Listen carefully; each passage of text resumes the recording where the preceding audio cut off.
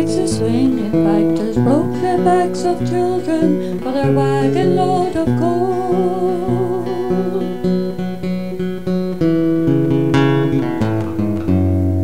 Come up from out the ground and show us what they've done, those men in their... For the majority of people, these are the typical images of the mining industry.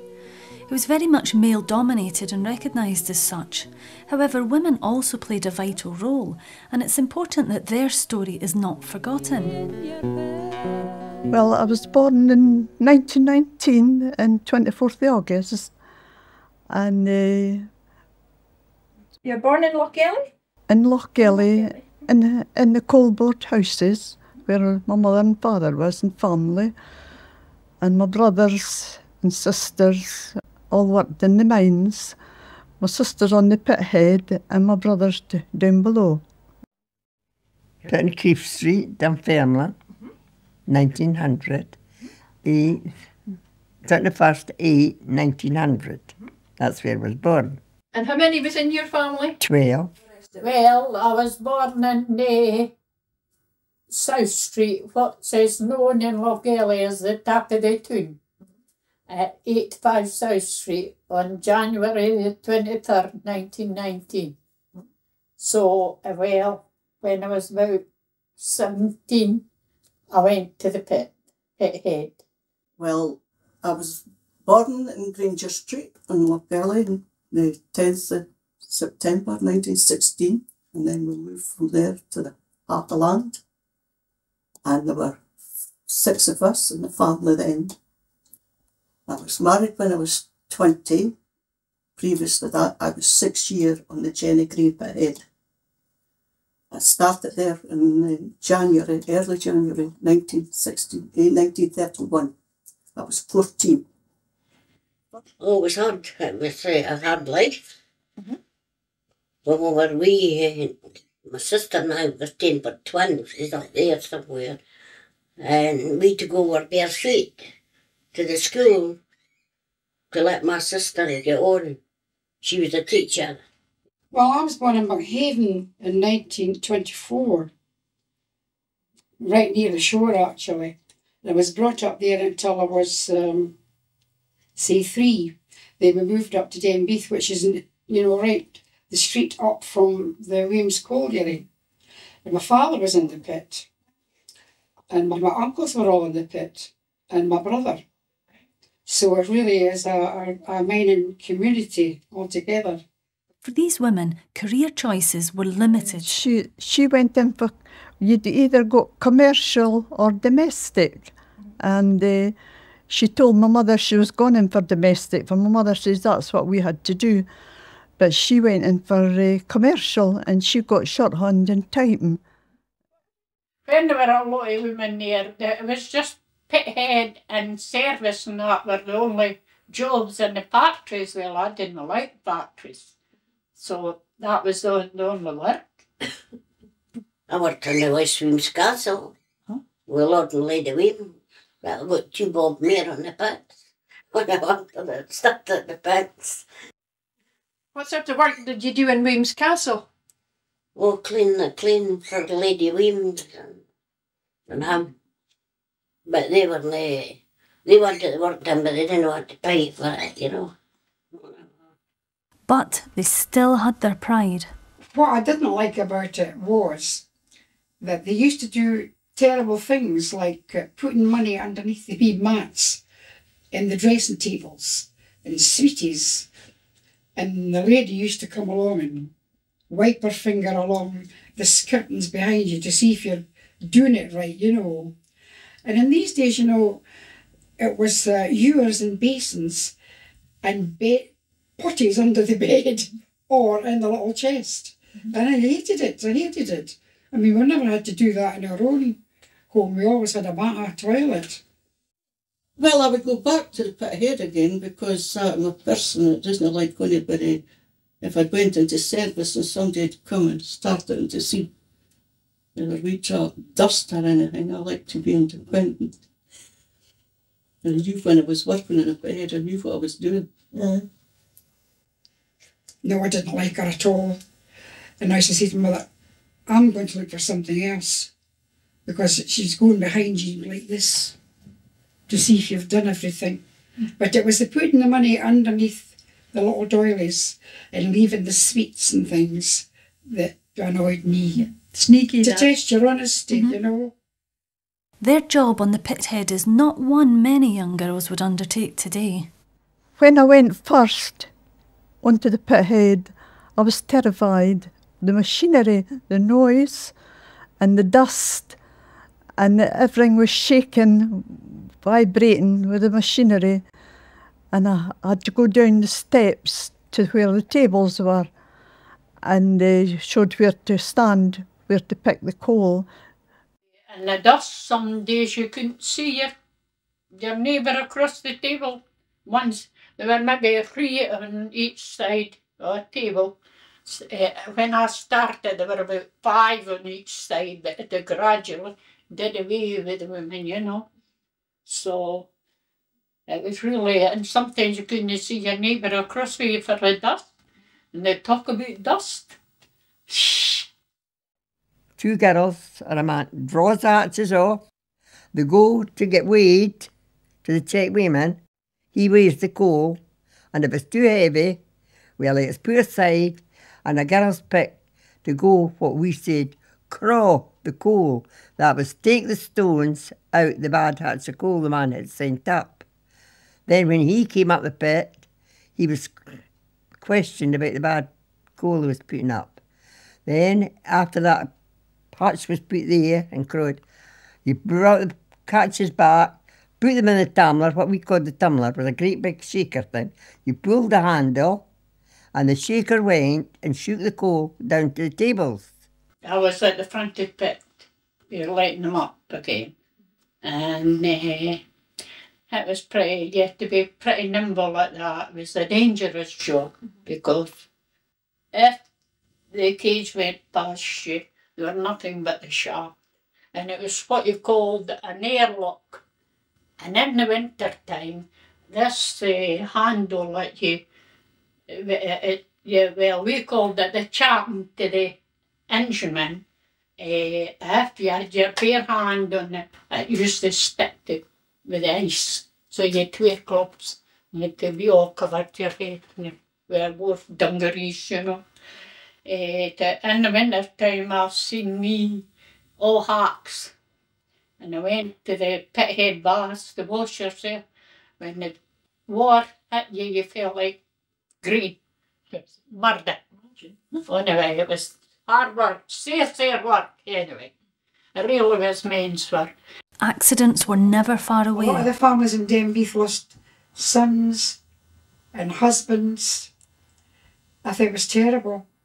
There was a few families lost, you know, a lot of members of their family. My father had an accident, and I can remember seeing my mother screaming at the door. I'd be quite young, 10, 11, and he was brought home in the ambulance. Well, I mean, if they were off their work, you didn't get money, you know, and his leg was torn from there up. Big stitches. I can remember that. Well, it was near the end of our shift. And when the pit went in, it was that sharp. See what I mean? It went right through my shoe, went right through my toe. But I just carried on till I finished. And then I went home and I showed my mother in. She came my wee baseball to wash. I said, I'm going to get to my work tomorrow. I said, I could you all. And she got hold my shoe back at my work. You should have reported it. It was my fault. I missed the coal and I struck my toe. The disaster I mind was when my man got killed, he got killed. The disaster in Fordle was, I think, there were 4 or 5 men. No, I think there were only 1, 2, 3 men killed, I think, and 2 got hurt.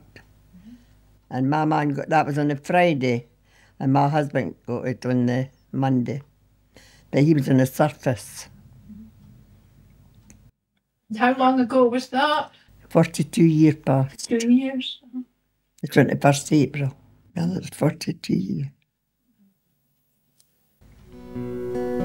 Shoveling, digging, big eggs are swinging all along the bottom of this deep black hole. And compensation seemed out of the question, especially for women. They bother with us. They never even lifted a finger to help us. With the result, we land it up and we get a pension. It was through goodness in the coal board's part. It's barely £1 a week. Barely £1 a week. That's about 95 pence a week. Your gross pension has increased to 98 pence per week, including your total weekly pension amount is the 1997 bonus of 15 pence and the 2000 bonus of 7 pence. I'm really bitter about that because they're getting what? They get about 24 or 25 pound a week. And You're getting 95 pence? Aye. Barely £1 a week we get. I could remember a man that worked down the pit. He's dead now. They should have gave the union delegates the jail. But amidst the blood, sweat and tears, the human spirit always seeks to find relief. The dance would be up maybe at Albert Park, where the football team was. We usually went up there and it started at 10 o'clock. And you come down the road at 5 in the morning, it's just changing if you were working at all on Saturday. You slept all day then. But what we did do at peacetime, there were just a wee square bit when we broke off for peace, you know.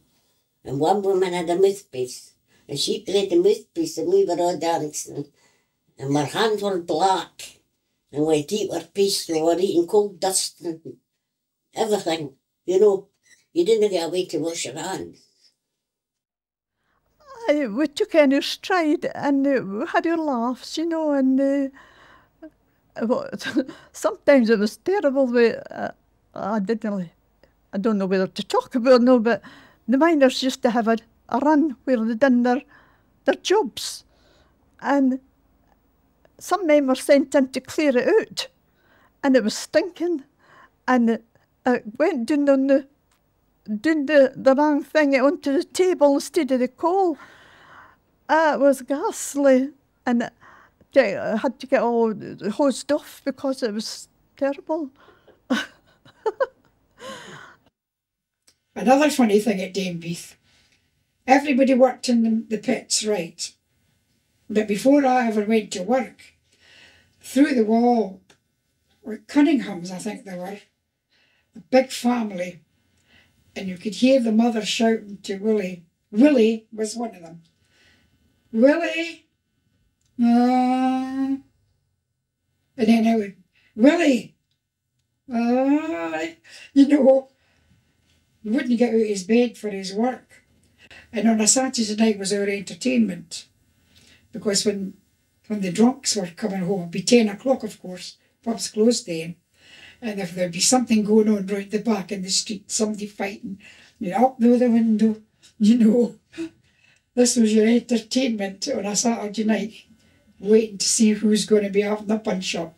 And then Willie would be one of them. Shoveling, digging, big eggs are swinging all along the bottom of this deep black hole. Shoveling, digging, big eggs are swinging. Factors broke the backs of children for their wagon load of coal.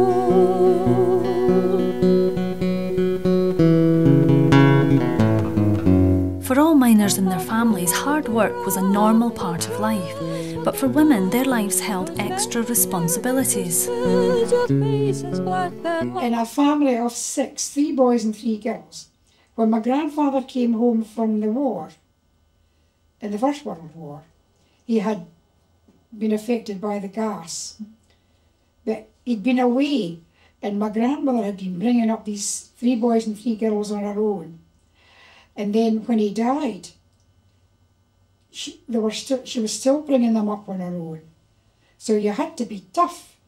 But my mother, she had pneumonia twice when she was just a child. And my grandmother used to say, and we had the death sheets all blocked out for her, you can. And yet she survived. Mothers had a difficult time coping with the demands of family life in a coal mining community. And in the first one in Canard Street, we had no water at first, and we had to go and get pails of water outside, the well outside on the street. And my mother had to carry that in and fill the boiler up for the washing and kennel the fire underneath to get hot water. And she used to do that for my brothers coming in for the pit, for there were no baths. But my mother was a gem. But my daddy was off his strut. He was off his strut. I even made a wee garden for my mother in front of her one day. You know, went away up to, what do you call it? The plantings. And I brought down pails of earth. And I put seeds in, I made her a wee garden, just something for to make her happy, you know. There was no, what you would say, proper fireplace. It was just a range. And when my mother, I couldn't see my mother yet, it was the set-in beds. And we had mattresses. And she brought them out once, and there was bugs on the bed. And she was on the top of the stair, burning them with matches to get them off. And in the hall, on that wall, when you went in, there was a bedroom and then the living room. That wall had thick, glossy paper on it, like flower pots and things. And when we started taking them off, there was about 6 layers of paper. And underneath the paper was these bugs. In fact, we used to hear the mice running through in the walls. So needless to say, there was mouse traps here and there, trying to catch these mice all the time. And housing conditions left much to be desired. Just a room, just one end and a scullery. And your cooker was in at your fireplace, and your toilet was outside, and your washes was outside now. Then the gable end of the house collapsed and went into the next building, so I had to move, and I moved to Fulford Street. The house had a big bedroom and what they called we called it a kitchen and a bedroom and a scullery. And you had an inside toilet, and the scullery was the water, just cold water, the hot water. Luxuries were few and far between. No, my dad, being blind, he had a radio with the ear things, and he got that through him being blind, him being on a blind pension. My sister had what do you call a gramophone, a tall one in a cabinet, and she used to wind it up, put the record on, and my mother used to sit and listen to that. And she liked to sing all Scottish songs and Irish songs she liked, and that was her enjoyment. We used to sit and sing with her in front of the fire. She always wore a penny, her top hair. If she got a new penny, that's something for her. That's what I say. You leave an 8 hour shift to 24 hours because you have to be on hand if they're kids. You never know when they're getting up and something wrong with them. Although the men had to deal with accidents in the pit, their wives had different pressures dealing with the consequences of these accidents. No, just 2 of my brothers went to pit. One got his back broken. How did that happen? Well, that's it, in Valleyfield. It would be a fall, I expect. And he died in the Longmore Hospital in Edinburgh. No, my mother died 2 years before the war. Well, my 3 brothers were lost during the war. But the other 2, they were married, they were miners, but they died with this pneumoconiosis. The 2 of them died in their 60s. And then when my dad had the accident and lost his sight, He got £200, that was the compensation he got. And they were all asked to feed and keep. And he got 10 shillings a week and free coal. That was what he got, free coal. I had a good life. And I've had a good life all my life, I think, really. I had a hard life, had to work hard. My man was off 5 years with rheumatics around his heart. And the doctor said he'd drop in a minute. We had to take in washing, knitting, make carpets, to make an honest shilling. And again, mothers and daughters had other tragedies to contend with. With the scarlet fever. And I can remember the 2 boys across the way, one of them and his chum fell into the coal bin at Muirage. You know, they used to have the coal tips. They must have been up the airplane and they fell in, and it was, of course, it's burning on cinders, and they were just incinerated. That's why you were never allowed to go out of the street, because there was the railway, there was the coal bin, there was what they called the Klondike up the sea road, which was like a swamp. People drowned in there when the ice was on it, and they used it as a skating rink, and kids drowned in there. And there were boys up on the pithead capering and throwing things around, and the watchman came and they ran off. But my Uncle Shuey and Abby was walking through the woodyard, and he just nabbed them, said they were trespassing, and took them up to the police station. And they were tried and told they would get the birch rod and so many strokes to learn them a lesson, not to trespass. And all the folk in Lochgelly, most of them was up at the town house and up at the police station, booing and hissing and telling them to let them go and not to do that. If our Uncle Abby wasn't strong, he died no long after it.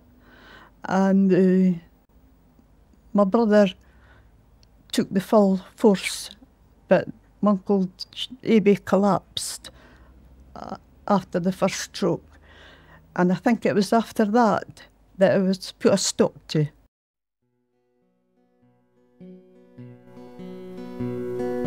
Shoveling, digging, big axes swinging, all along the bottom of this deep black hole. Shoveling, digging. But just as before, the human spirit rises above the seemingly impossible odds. Keep looking on the bright side, I say. Keep looking on the bright side. We used to call it the shilling dash because that's all it cost. And it used to take us to Edinburgh and back the same night. And we used to go down Leith Walk, and Jerome's, the photographer, was there, and we used to get our photos taken. And then we went to a show, and it was, I always remember it was the King's Theatre, and it was the show was called The Rocket. And we got glasses gone in, I think it was a red and a green one, so when they started throwing something for the stage, you thought it was going to hit you. He was a miner. We just went out in the sea, but what they did was there was a hut there for the boats and all, you know. But what they did the night before, they went to the pub and they got some crates of beer. And they put it on the boat the day they were going out. But there were a boy had an accordion, and you never heard the like it. You want to hear this accordion out in the water, you know. It was a hard life, but we accepted it, and we didn't grumble, you know. We got on with it and didn't grumble. I never grumbled, never said to my mother, why can I not get this, or why can I not get that? I can't, she couldn't do it. We have much to thank the Pithead lasses for. No, nobody seems to bother about the Pithead lasses. We're gone and forgotten about, that's for sure. Let's make sure they are never forgotten. shoveling, digging, pickaxes swinging, all along the bottom of this deep black hole. Shoveling, digging, pickaxes swinging, factors broke the backs of children for their wagon load of gold.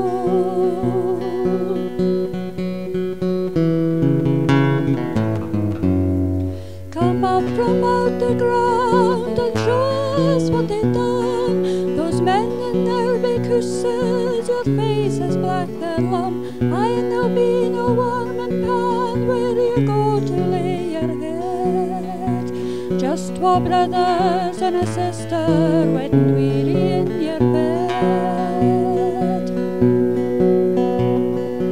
Shoveling, digging, pickaxes swinging, all along the bottom of this deep